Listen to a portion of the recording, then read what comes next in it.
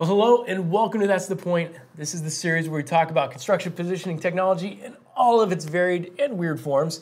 My name is Corey Meyer. I'm joined today by Jonathan Stickle. What is up, man? Doing good. Glad to be here. All right, so here we go. So today we've got prisms on the table, which only means one thing, that we actually have prisms on the table. Yeah. That's right. So we're going to talk about prisms today.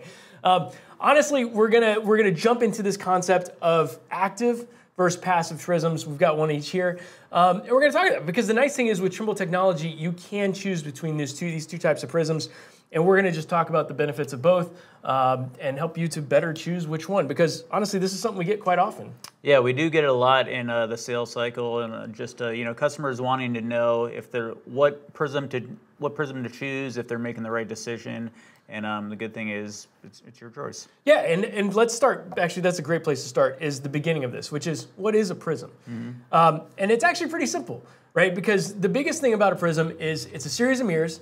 They're easy to lock onto, and what we use is the total station uses this to measure consistently wherever it's taking a shot. So instead of worrying if you're right on a building corner, or if you're right on a point, the prism takes that out because it stays locked to that. It knows the center point of the prism, and you're able to get that nice consistent shot. Yeah, it's the most common one. It's been around forever. Like you mentioned, it's a series of mirrors. It's inexpensive. It's easy to replace. Construction inexpensive. Yeah, that's right. And but you can use it. You can mount it for control or for backside. And honestly, it's just the most accurate way to measure. Right, and we've got a 360 prism here, but normal prisms, passive prisms come in all different shapes and sizes. You've got single prisms, like you said, that you can mount for control, permanently mounted on your job site, so you can always go in and get your backside checks or anything like that, or for control.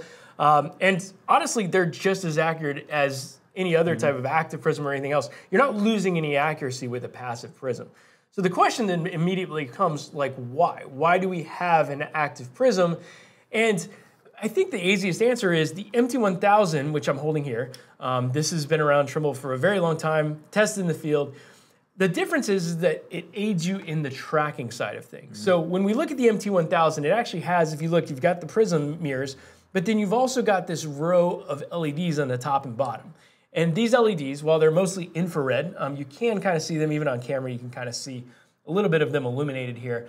But what this does is this allows us to help us track the prism as it's moving around the job site. And the robot can then do a better job of tracking it.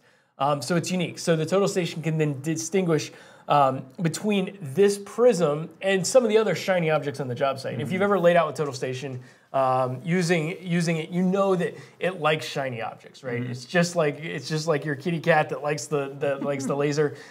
It likes shiny things, and so robotic total stations will chase reflective things. With the MT1000, that's greatly reduced because it's actually looking for these infrared LEDs on the project. So if you're thinking about like maybe vests or carts, or carts with shiny rebar, or shiny rebar, I wish we had that. So shiny conduit or anything like that, lifts, all that stuff, chrome on bumpers, all that stuff, it can be catnip for a total station. With the MT1000, it's greatly reduced because it already sees and it knows that particular LED, and it's able to do that.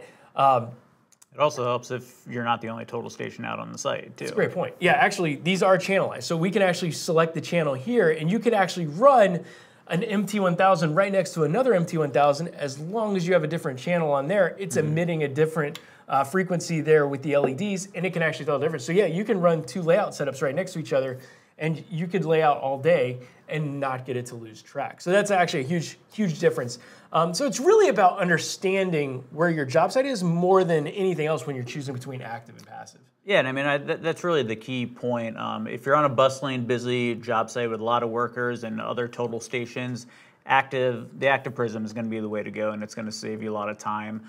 If you're like the lone wolf on deck all by yourself or out in an open field, the passive prism is fine. Like we mentioned before, from an accuracy perspective, they're both going to give you the accuracy. Yep. Just the active is better if you're on a busier site. And that's really it. I mean, and the nice thing is with Trimble, you get the flexibility of choosing between these, active, passive, it's your call. So of course, don't forget to smash that subscribe button so you don't miss all of our latest tips, tricks, and pointers. Jonathan, thanks, man. Yep.